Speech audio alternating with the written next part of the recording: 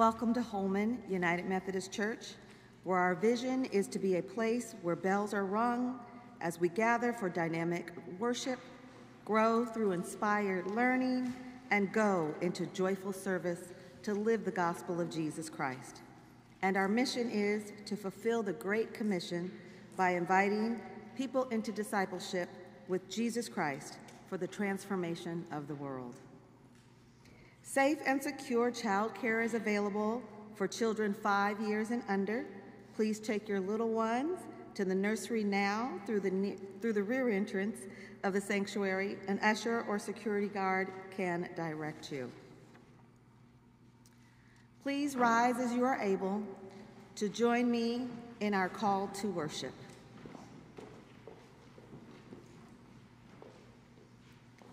The Lord is my shepherd, I will fear no evil. We will love one another as Christ loved us. Christ, the Good Shepherd, has compassion for all. We will love one another as Christ loved us. Open your hearts to goodness and mercy today. We will love one another as Christ loves us. Love not merely in thought and word, but in truth and action. We will love one another as Christ loved us. Before we take our seats, let us join the jubilant voices of Holman in praise and worship, singing I Love You, Lord, Today by William F. Hubbard, sung by Jeff Robinson. She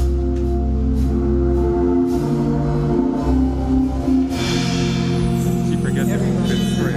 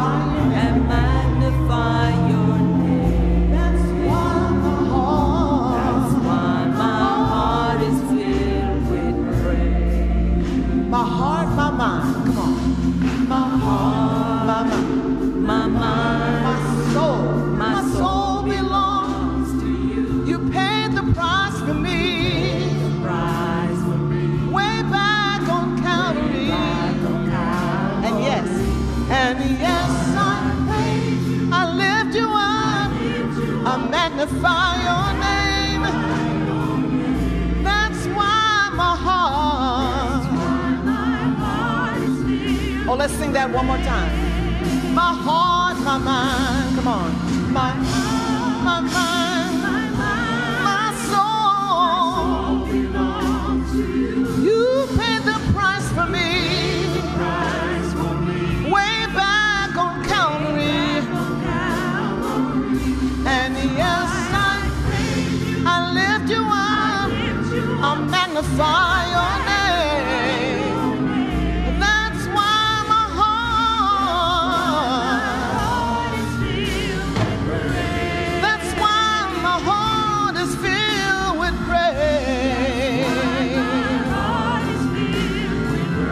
That's why my heart is filled with praise. It's filled with praise.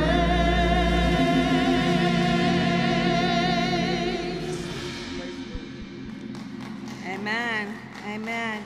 Please be seated while the jubilant voices minister to us again, singing Fred Hammond's arrangement of Love's in Need by Stevie Wonder.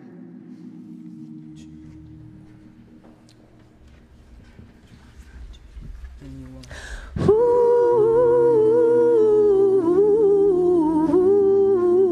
ooh.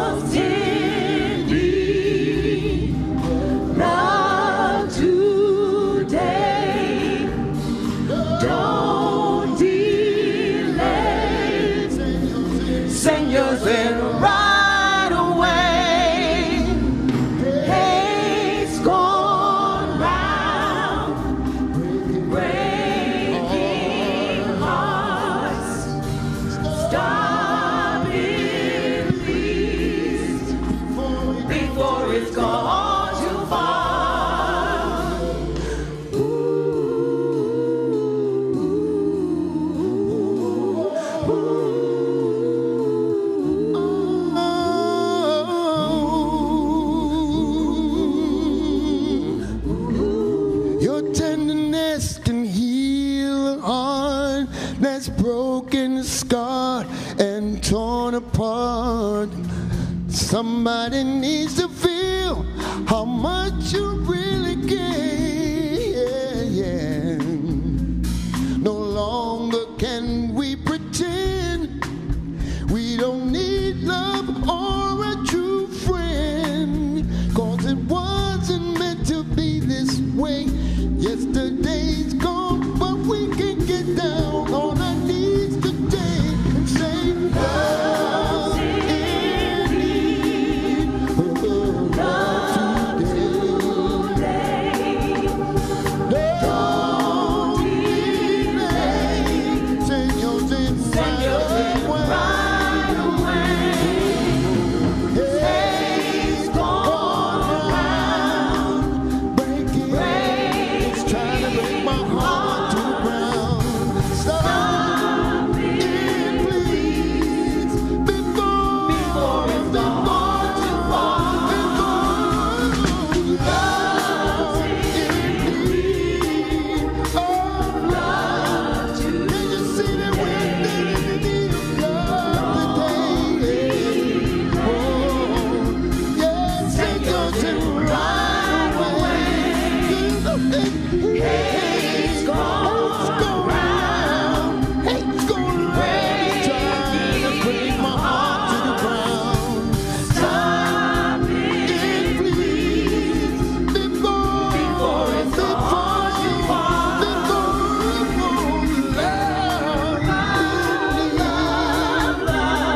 That's what the world needs now.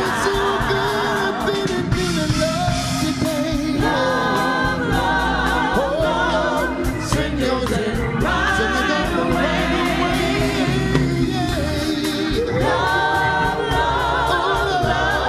That's what the world needs now.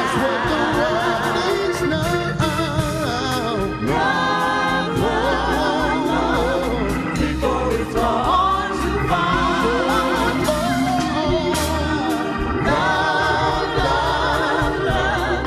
That's what the world needs now.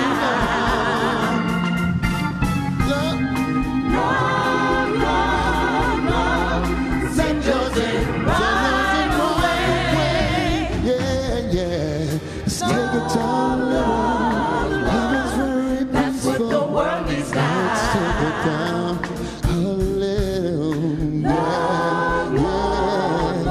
Yeah. Before it's gone too far. Oh, no. Yeah.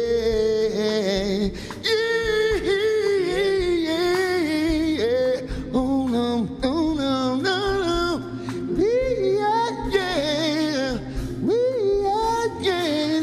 Love. Please, love. Oh, love.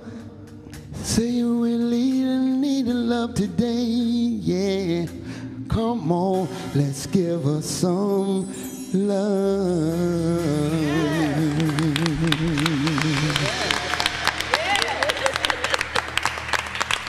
Yeah. Yeah, you know, I was waiting for that part to go in, bring it down a little.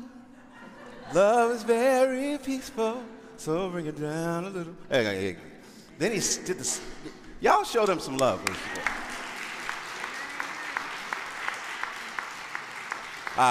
Stand before you to lead us in corporate prayer. In your bulletins, you'll see the names of those that we're remembering in prayer today.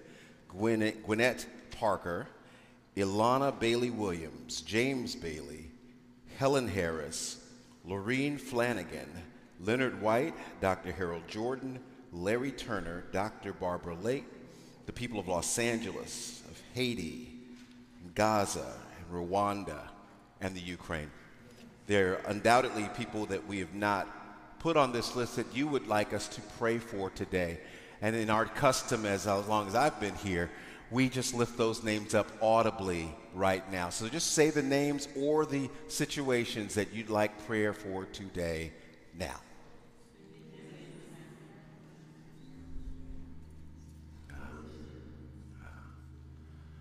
God, who is love, God who is called love, we need you today.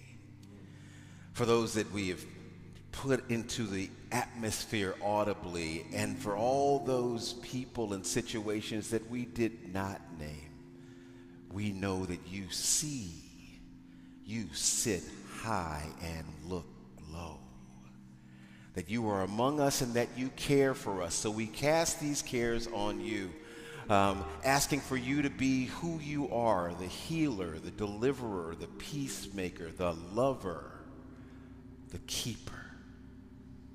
And when we run out of the words to say and the accuracy of how to pray them, we return to what Jesus taught his disciples to pray when he said, "Our Father, who art in heaven, hallowed be thy name.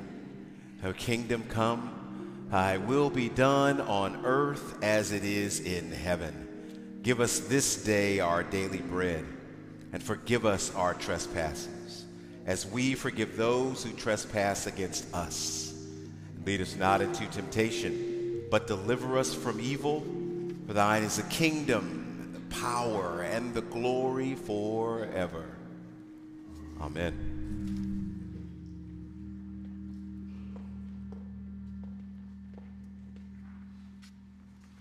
The Jubilant Voices now continue their ministry of music with More Than Anything, written by Lamar Campbell, following the selection.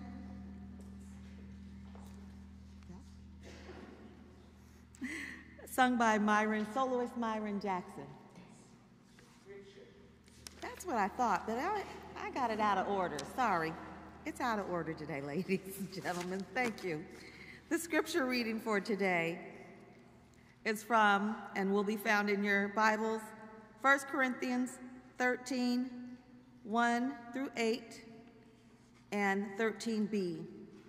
1 through 8a, I should say, and 13b. If I speak in the tongues of men or of angels, but do not have love, I am only a resounding gong or a clanging cymbal. If I have the gift of prophecy and can fathom all mystery and all knowledge, and if I have a faith that I can move mountains but do not have love, I am nothing. If I give all I possess to the poor and give over my body to hardship that I may boast, but do not have love, I gain nothing. Love is patient, love is kind, it does not envy, it does not boast, it is not proud, it does not dishonor others, it is not self-seeking, it is not easily angered, it keeps no record of wrongs. Love does not delight in evil, but rejoices with the truth. It always protects, always trusts, always hopes, always perseveres. Love never fails. But where there are prophecies, they will cease. Where there are tongues, they will be stilled. Where there is knowledge, it will pass away. And now these three remain: faith, hope, and love. But the greatest of these is love. The word of God for the people of God. Thanks be to God. And now, the Jubilant Voices will continue in their ministry of music with More Than Anything, written by Lamar Campbell. Following the selection, Pastor Christian Washington will deliver the message, "Love is not envious." And our soloist is Myron Jackson.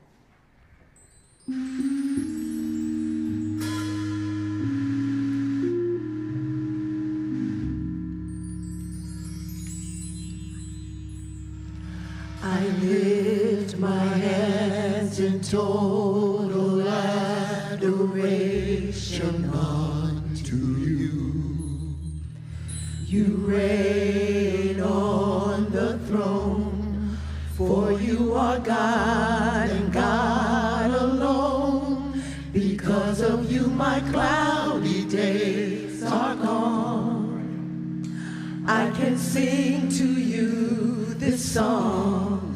I just want to say that I love you more than anything. Say it again, yeah. I lift my hands in total adoration unto you. Thank you, Father, you reign on the throne. no one but you. For you are God and God alone. Because of you, my cloudy days are gone. I can sing to you this song. I just want to say that I love you more than anything. more than anything. Love me in your arms. You are my shelter from the storm. When all my friends were gone, you were right there all along.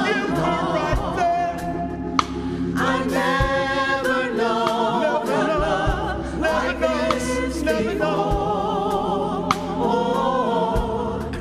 I just want to say that I love you more than anything.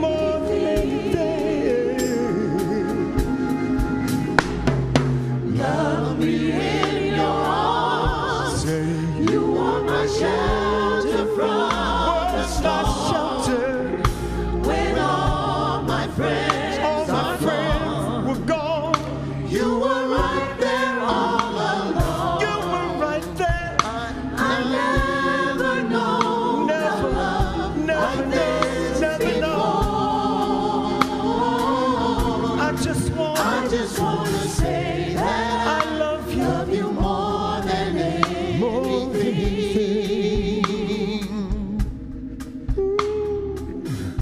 I love you, Jesus. I love you, Jesus. I worship and adore you.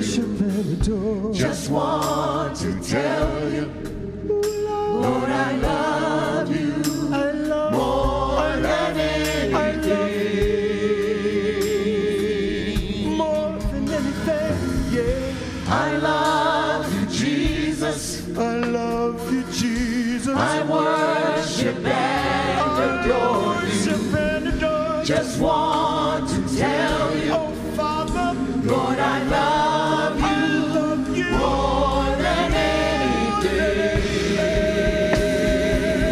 anything. I love you, Jesus. I love you, Jesus. I worship and adore you. Just want to tell you, Oh, Lord, Lord, I love you more than anything.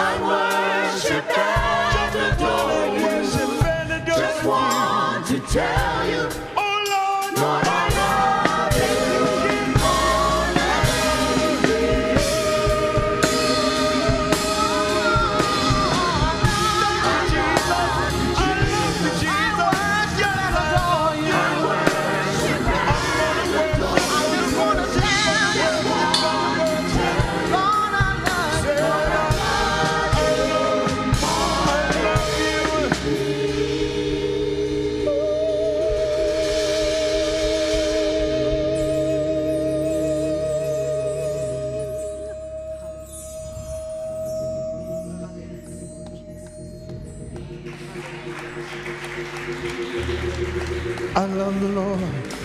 I love the Lord. Yes. Thank you, Jesus. Thank you, Holy Spirit. Thank you, Almighty God. Said I love you. I love you all my life, all myself, all my strength, all that I am, all that I am. I give to you. Just want to tell you, Lord, I love you. I love you More than anything.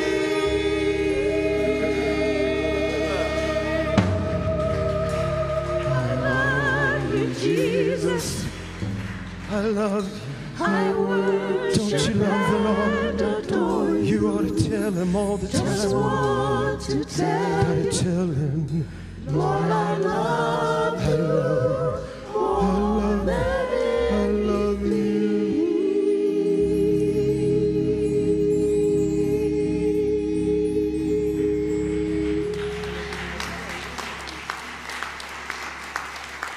Hey.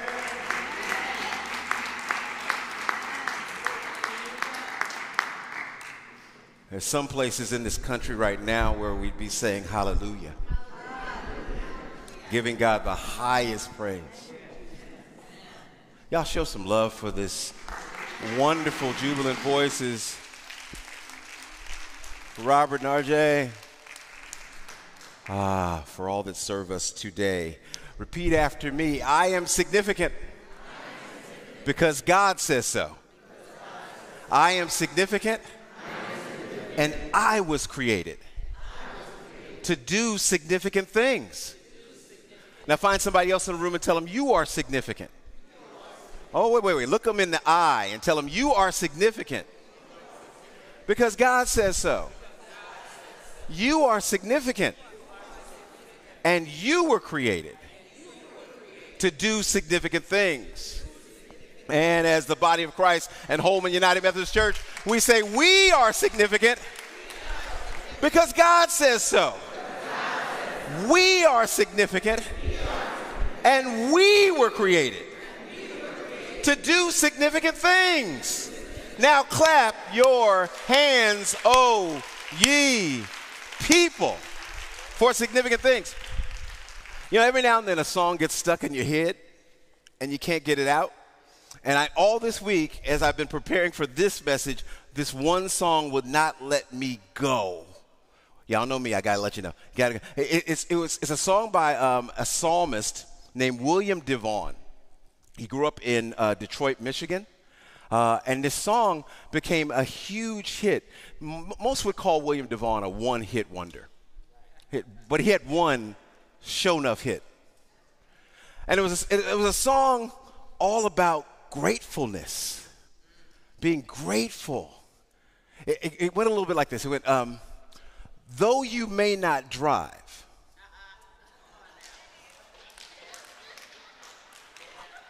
a great big Cadillac.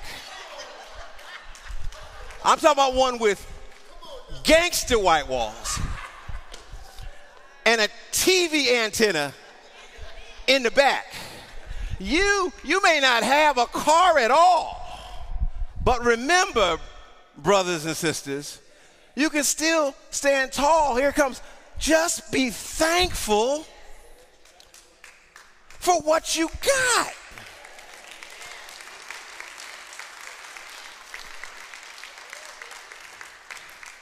Diamond in the back, sunroof top, digging the scene with a...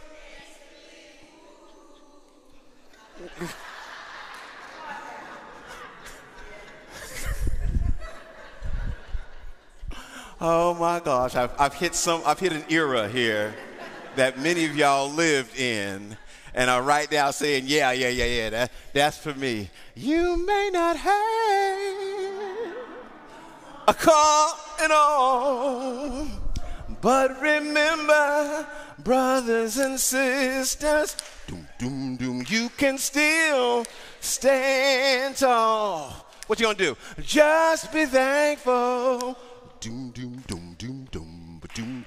Oh, what you got Can we take it to the bridge? Can we take it to the bridge? Diamond in the back.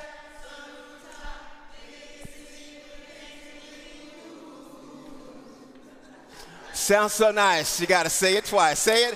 Diamond in the back, sun rooftop, digging the scene with a... Now, what I saw in the audience was some of y'all remember when power steering first came out, it wasn't so power. So when you've taken that gangster lean, I saw some folk taking that long. It took this long just to turn.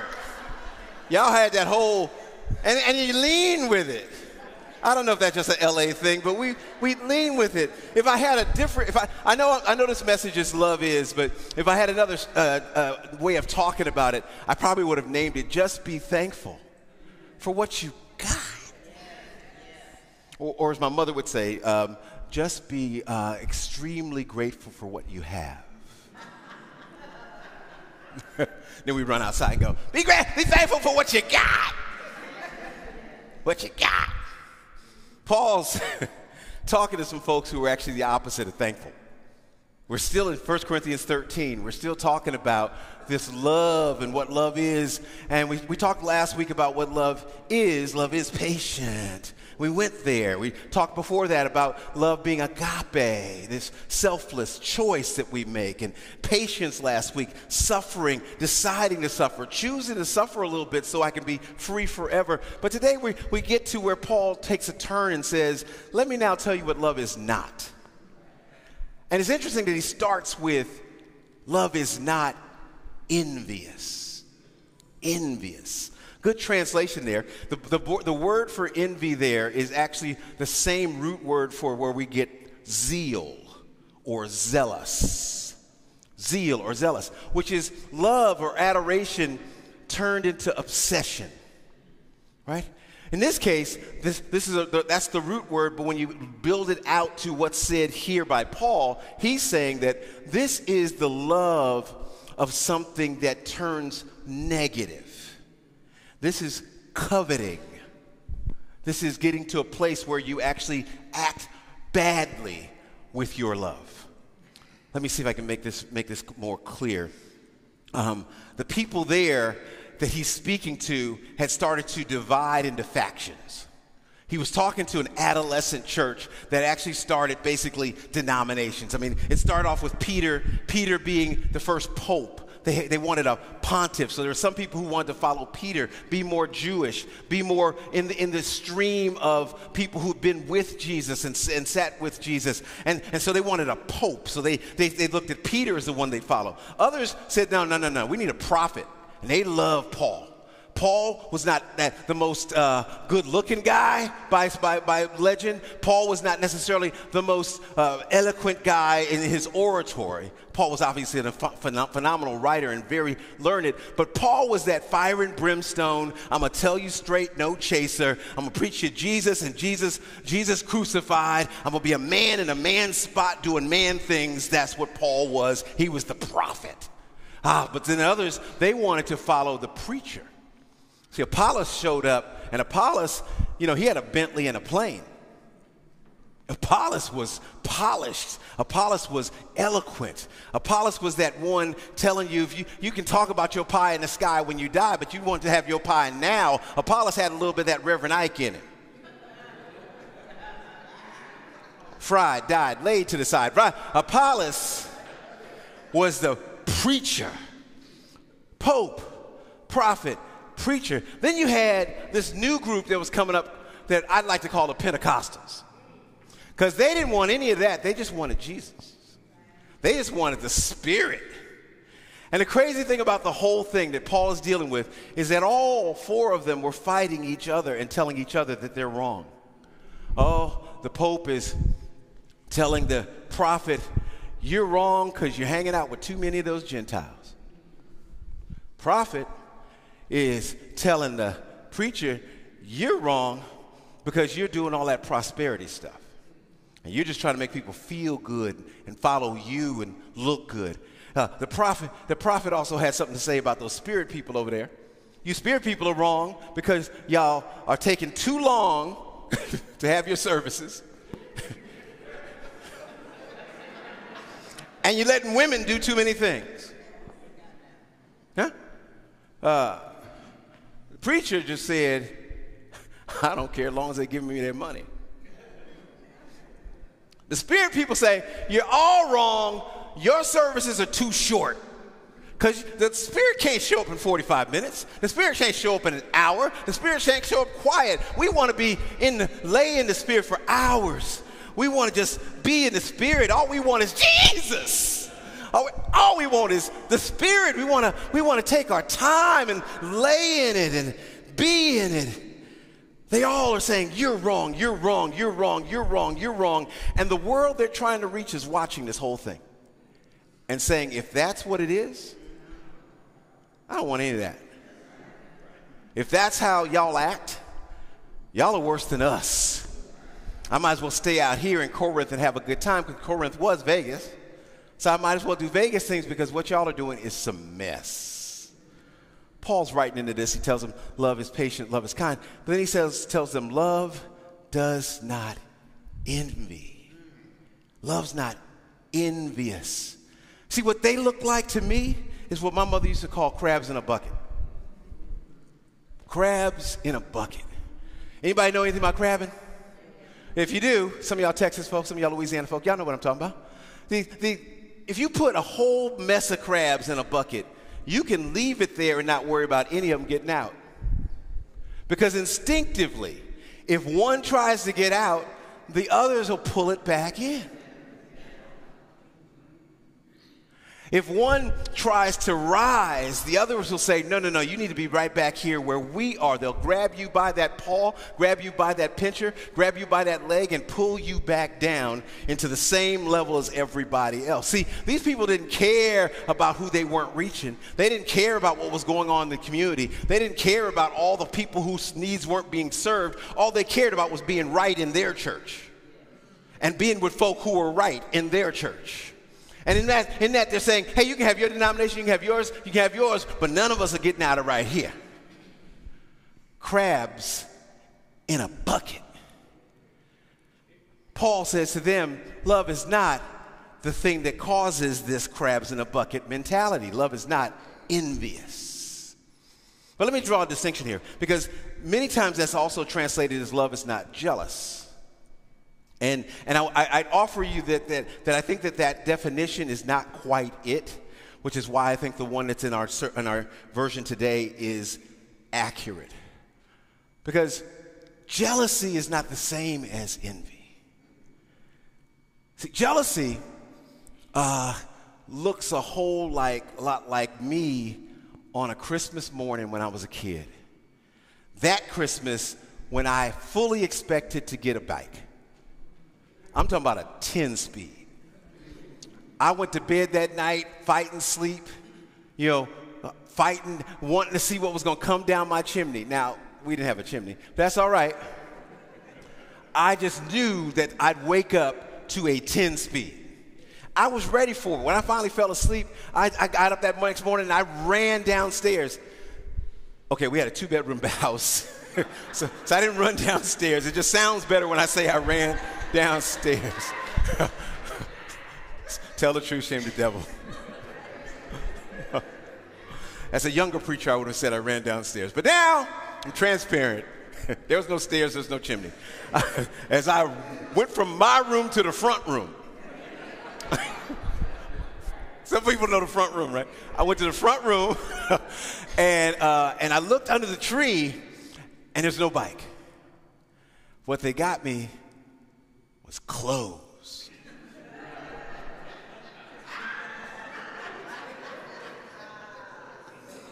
So you don't know what it feels like to wake up looking for a bike and get some clothes.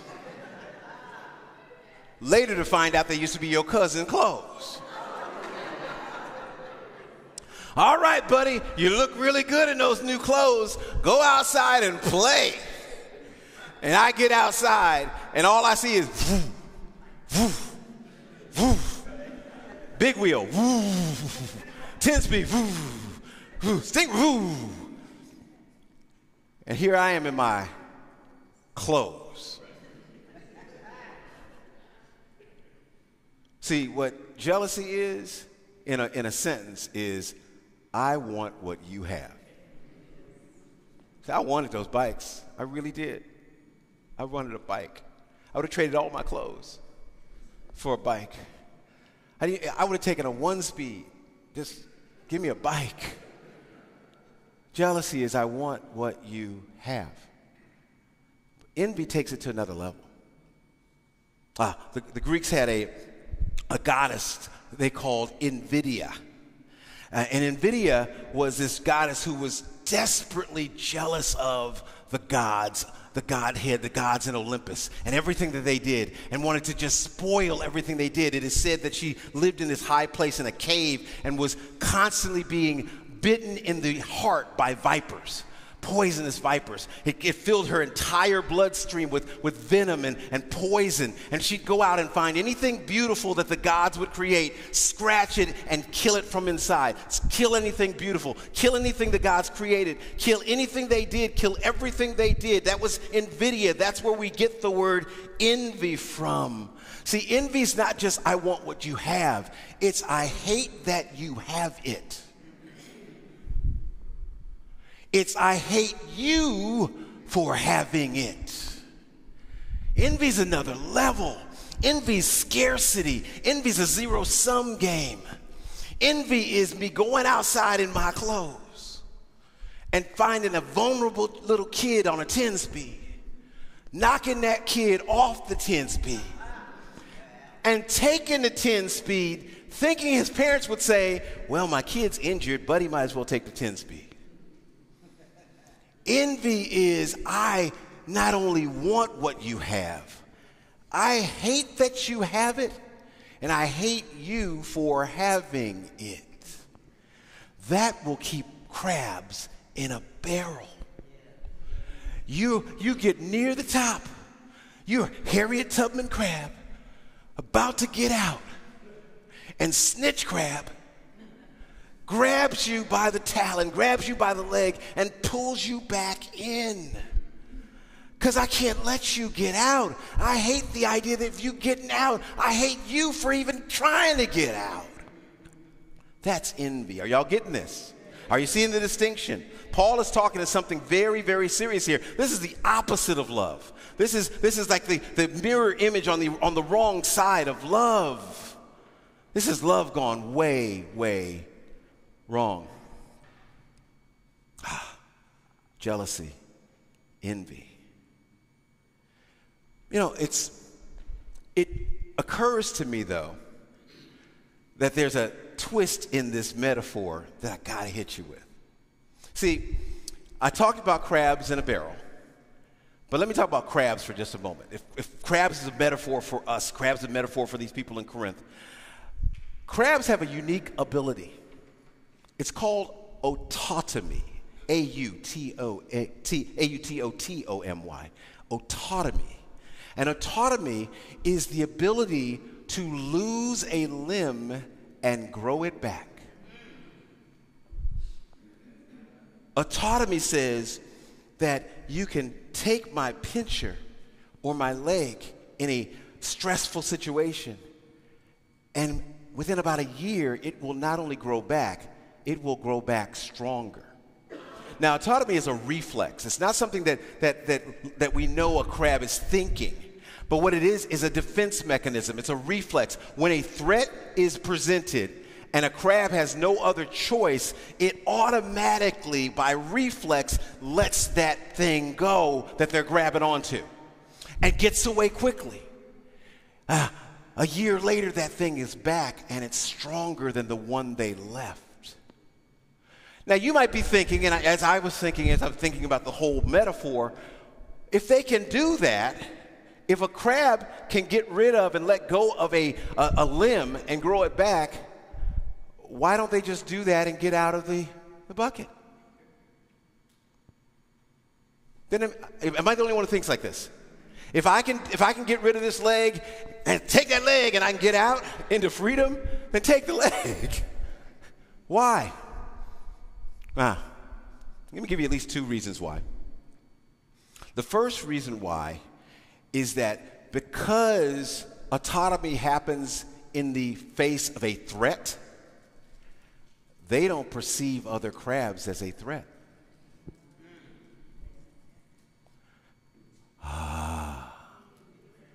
See, when the threat looks like you, everything in the bucket looks the same, y'all. Everything in the bucket's the same race, the same creed, the same place. They come from the same place, the same species. Everything looks like one that you can trust. They look like your family. They look like your church. They look like your people. They look like your people. They're people that you should be able to trust, the people you love the most, the people that love you the most. Your mama's in there, your daddy's in there, your cousin's in there, your tribe is in there, your frat's in there, your sorority's in there. They look like folk you should trust, so they don't let go because they don't perceive the threat. They don't recognize the threat. Corollary to that is that if you don't recognize the threat, then the instinct or the reflex never kicks in to let something go. And what happens is you end up having the opposite mentality. You think that these things are essential. You think these things are irreplaceable. You're going through life thinking all these things I have are essentials. All these people around me that are part of my circle are essentials. All these things I've acquired are irreplaceable. See, if you think everything's irreplaceable, if you think this is something that you can't let go of, and you don't think the people around you are a threat, then when you get pulled back into that bucket, it's because you didn't let go. Some of y'all already know where I'm going. Envy is I want what you have, and I don't want you to have it. Envy says, if you have it, I can't. Envy says there's only so much pie. Here is the part of the pie for 6'1", dark-skinned, African-American, educated males with bald heads and nice suits. And if you take that piece, I will never get a piece. Envy takes me to the place where I make sure you don't take my piece. Somebody knows somebody like this. Somebody's connected to people like this. They live in scarcity. So how do you break through this? How do you get out of these situations? How do you get out of the bucket? What was Paul basically trying to tell them? I got 5 R's for you. If you're taking notes, 5 R's for you. The first one is you need to recognize your predicament. What does that mean? That means you need to call a threat whether they look like you or not.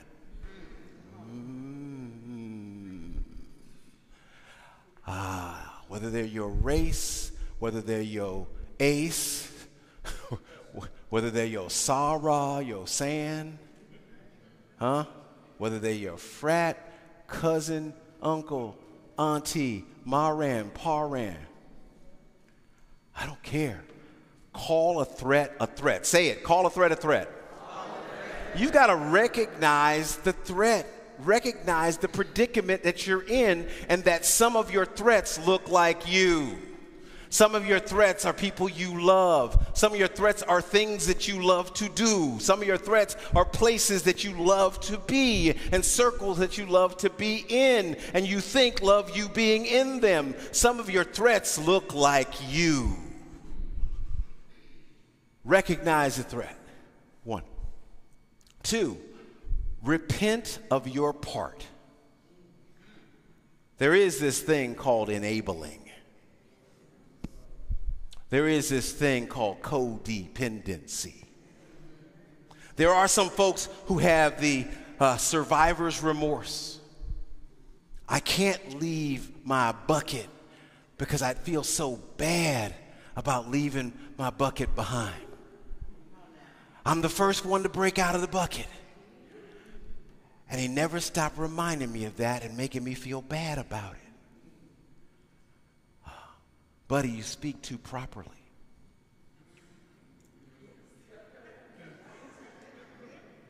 who do you think you are?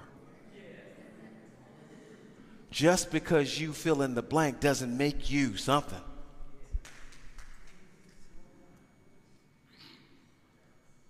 And we take that and we acquiesce to it. We have to repent. We have to change our mind, change our attitude, change our response to when that stuff comes, when the pulls come. We have to repent and change our attitude about acquiescing, about keeping it real, about staying down, or whatever you want to call it. Anybody hear me? Anybody hearing me out here? I'm going to go preach this in a Baptist church, and they're going to run around this place.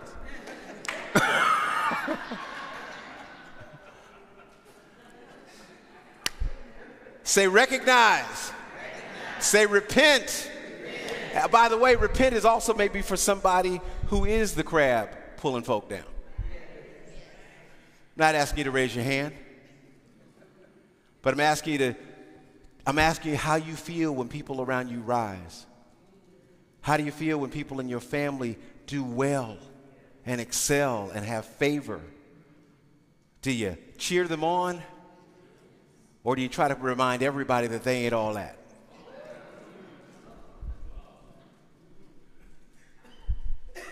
When your ex moves on,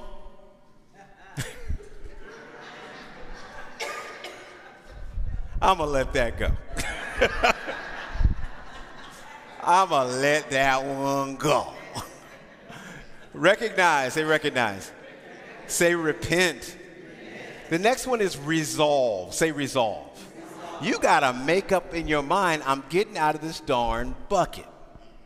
You got to make up in your mind, I'm moving. I've seen enough. I'm leaving you for me.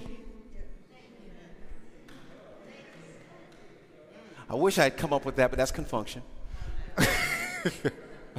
Somebody back here got it.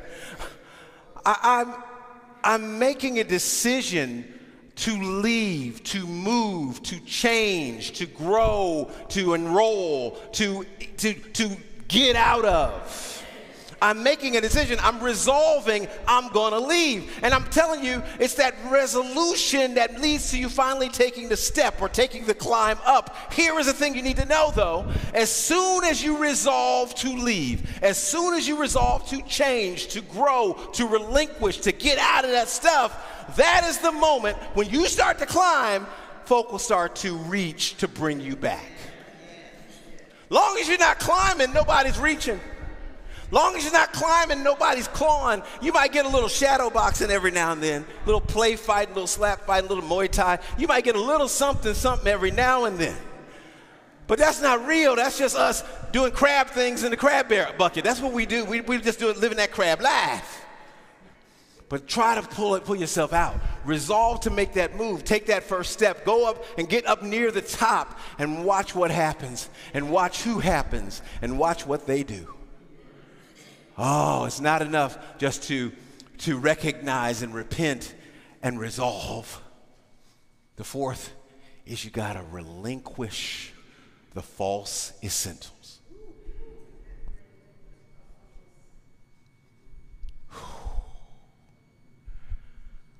I always think in terms of that crab who finally gets it.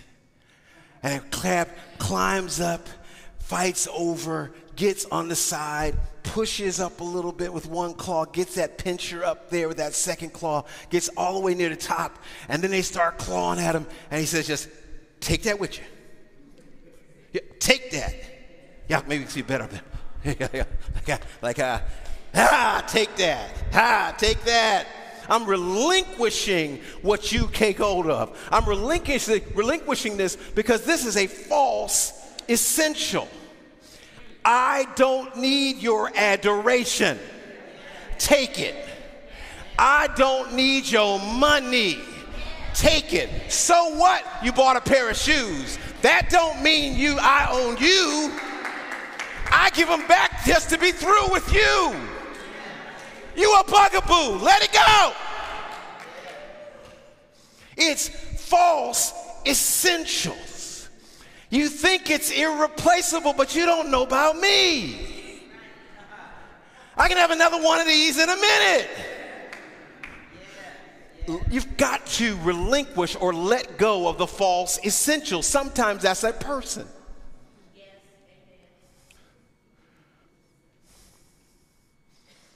I don't know who I'm talking to. Yeah, I know who I'm talking to. And maybe a few more people online, what have you.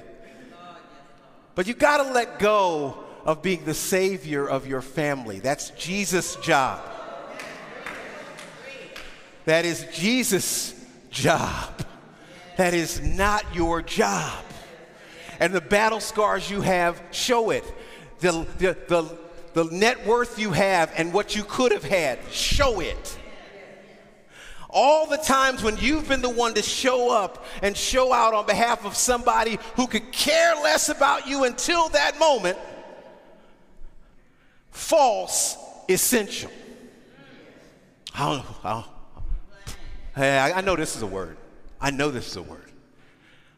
You have to relinquish the false essentials. Just say, let it go. Let it go. You gotta let it go. Let him. Hey, look, here's the thing. When you relinquish that false essential, it's gonna feel like a death. It just will. You're gonna feel like, I don't know how I live without that person. I don't know how I live without that adoration that I get. I don't know how I live without this ability to be better than everybody else when I'm around. I don't know how I'm going to live without them taking care of this or taking care of this bill or taking care of this thing. Sure, they beat me like crazy, but they take care of the bills.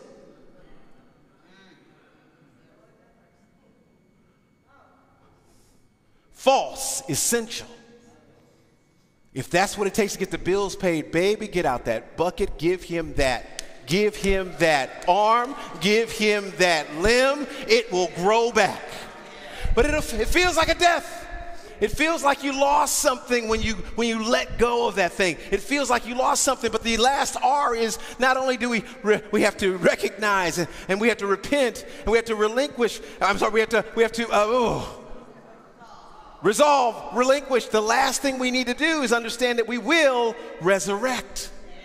Oh, we're in the fourth Sunday of Easter, and I'm telling you, resurrection is something that continues in the time right after Easter, and we are in it right now. The resurrection comes because in autonomy, what you let go of will grow back in about a year, and it'll grow back stronger. What if you knew that if you let go of something here, a year later you'll be something else? Something stronger, something more resilient, something wiser. What if you knew that if you let go of something back here, that what would come back would be something not the same, but better than what you left behind? What if you knew that you're 1 year from being better, stronger, taller, greater than you are right now? What if you knew that you're 1 year and one decision away from being more significant? You let it go. You take the pain. You choose to suffer now so you can be free forever. Paul is building right on top of things. He's building these concepts one after another. He's saying the same things in different ways, but he's coming back to the same place. This is about love. And it's about showing love and being love. But it's also about moving yourself away from places where love doesn't live.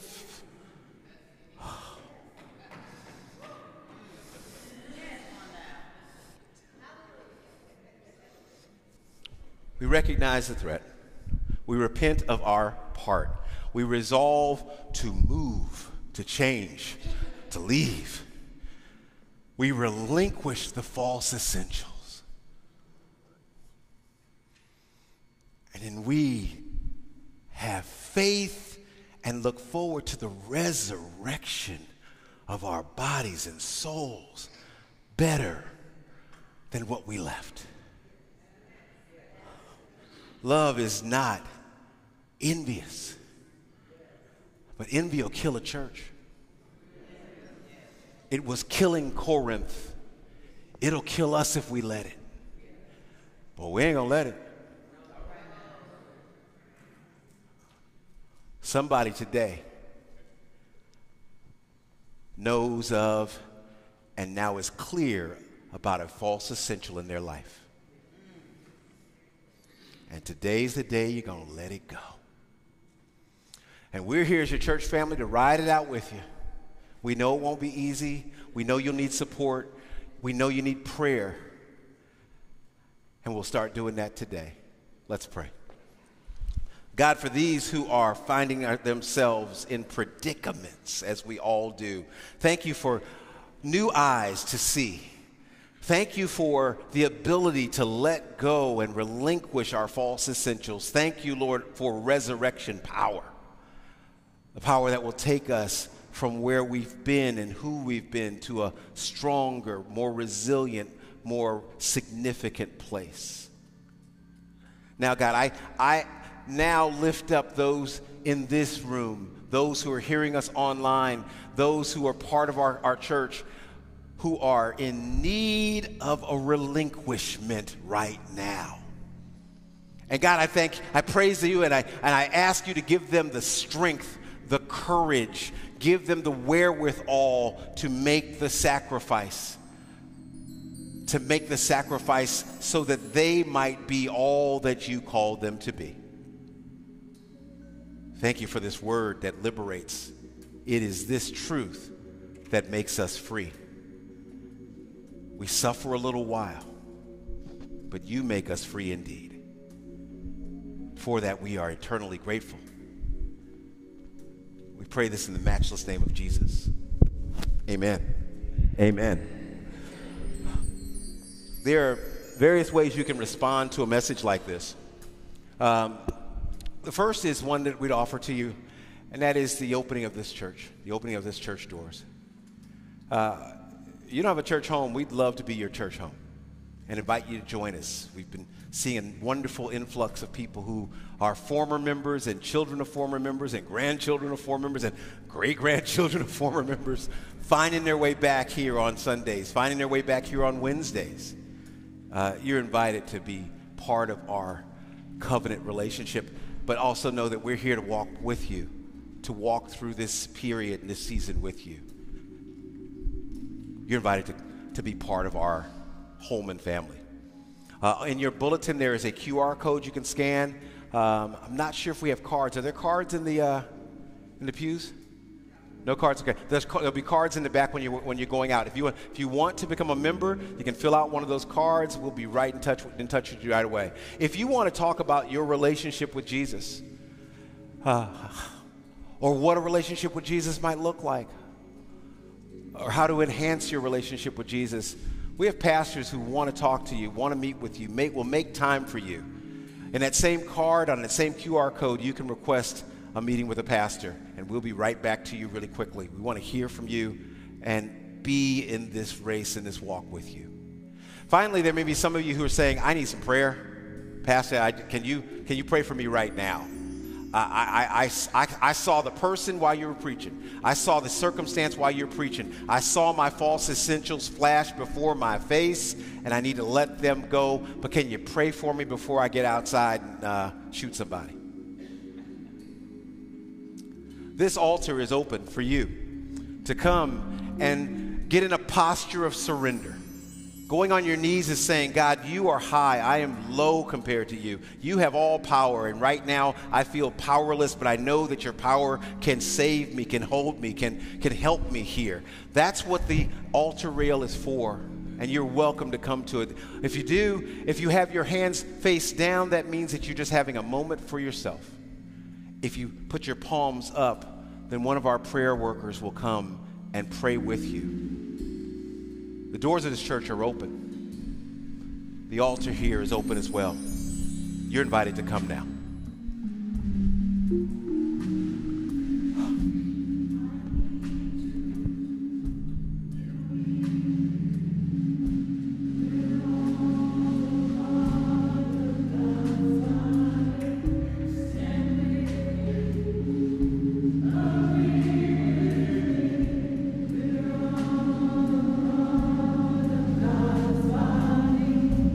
It is His will that every knee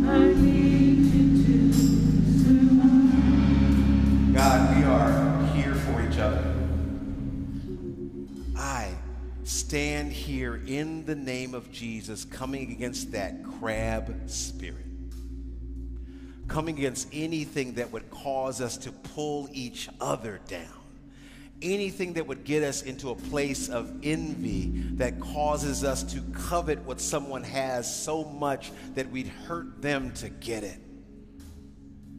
I come against that now, and I take the love, the agape love that you have shown us, and I pour it over. I pour it over all of this place and all this space to crowd out the crab, to crowd out the envy, to crowd out the jealousy, to crowd out those who would be threats that look like us. Now, God, in this place that is clear, this place that is clean, I pray, God, that we are now those who would rise up. I pray a spirit of rising, a spirit of freedom, a spirit of liberation, a spirit of relinquishment. I pray a spirit that would actually unction us to go higher for your glory, so that we might not be those who are just called successful, but we are those that you would call significant. It's in the name of the most significant one, the name of Jesus, that I do pray. Amen and amen.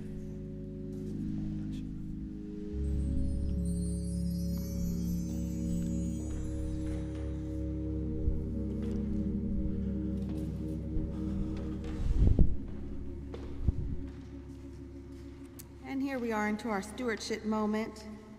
During this moment in our service, we receive offerings.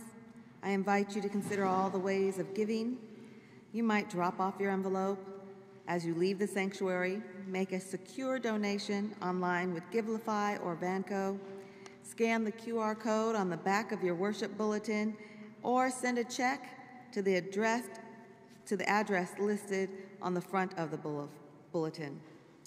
Have you sponsored a radio broadcast to share the message with those who are sick, shut in, or far away? Think about adorning the altar with a spray of flowers to celebrate an occasion or honor a loved one. To order flowers or sponsor a radio broadcast, visit the Holman website or contact Holman at holmanumc.com. There are many avenues of giving. Prayerfully consider them and let your heart lead you to the offering that is best, honors your relationship with God. We thank you for your continued generosity in support of the mission and vision of Holman United Methodist Church. Announcements. Our worship bulletin announcements of events, services, and opportunities here at Holman and in the community.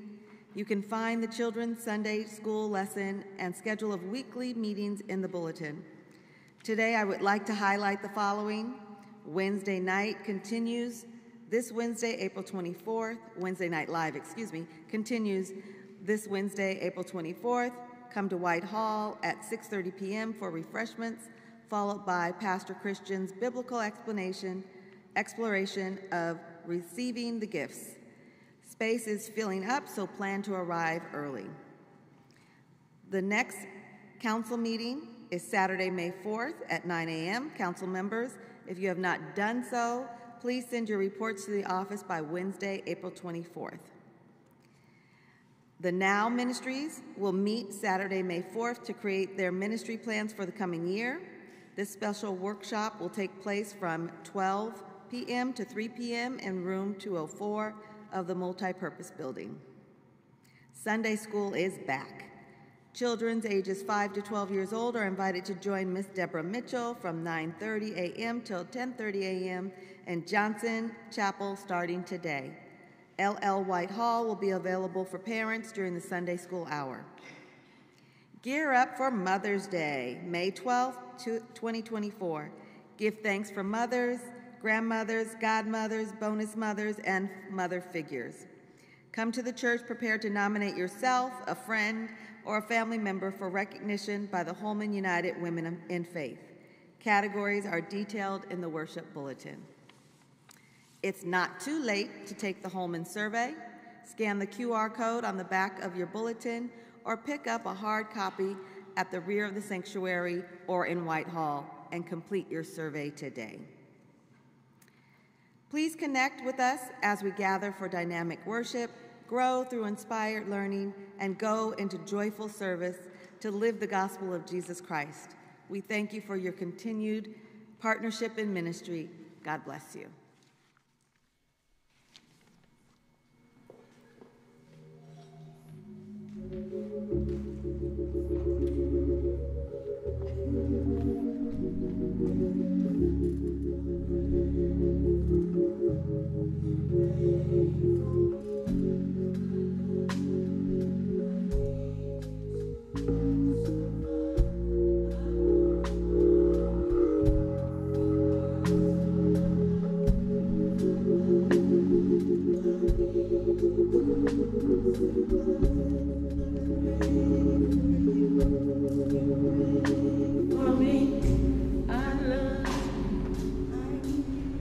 Now may the grace of our Lord and Savior Jesus Christ, the love of God, and the sweet communion of the Holy Spirit rest with you,